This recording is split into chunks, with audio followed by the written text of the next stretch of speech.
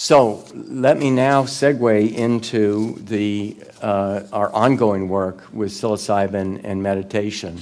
And we believe these can be viewed as complementary techniques for exploration of the nature of self and mind. So recent neuroimaging studies show that meditation and psilocybin produce strikingly similar decreases in brain circuits responsible for self-referential processing. Namely, there are different structures in brain, the prefrontal cortex and posterior cingulate, that are major nodes of the so-called default network that appears to underlie self-referential processing. And the interesting thing here is that just in the last couple of years, there have been 2 papers, one on meditation, one on psilocybin, that show that meditation and psilocybin, respectively, decrease communication within the default mode network. This is Brewer, PNAS, 2011, compared meditators to control, seeing decreases in these brain hubs and also the connectedness between them in another analysis.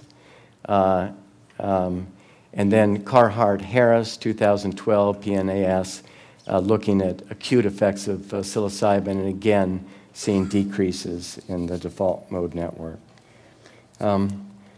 So there's an underlying physiological rationale that supports this. So let me say a little bit more about these complementary approaches. So meditation techniques that have been developed over millennia represent a powerful approach to investigating the nature of mind and self. I don't think anyone would dispute that. But if meditation represents the systematic, tried and true course of discovery of the nature of mind or self, we would argue that psilocybin represents the crash course.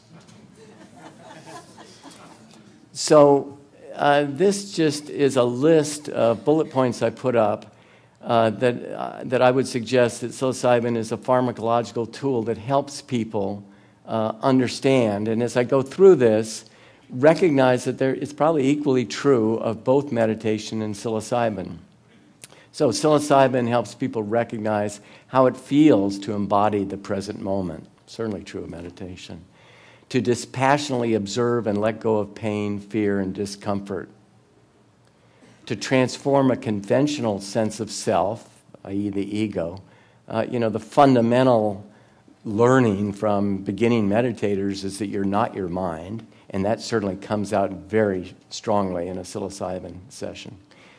A recognition that mind is capable of revealing knowledge not readily accessible in everyday waking consciousness. And finally, the gain of an authoritative sense of the interconnectedness of all people and things. That's the mystical type experience. True of psilocybin and meditation, we believe. So, we have one study that is ongoing right now. We've actually just completed